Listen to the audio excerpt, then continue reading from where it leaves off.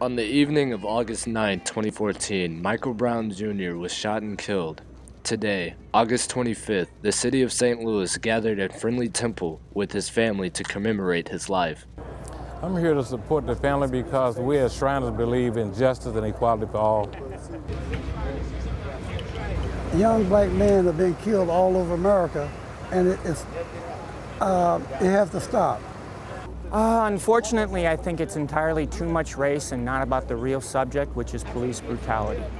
Unfortunately, blacks do end up feeling the police brutality more than whites do due to the economic and social areas in which they live in, but everybody feels it. It doesn't matter what your race, your color, your nationality, or even your sex. He just texted me and told me that Thomas was coming.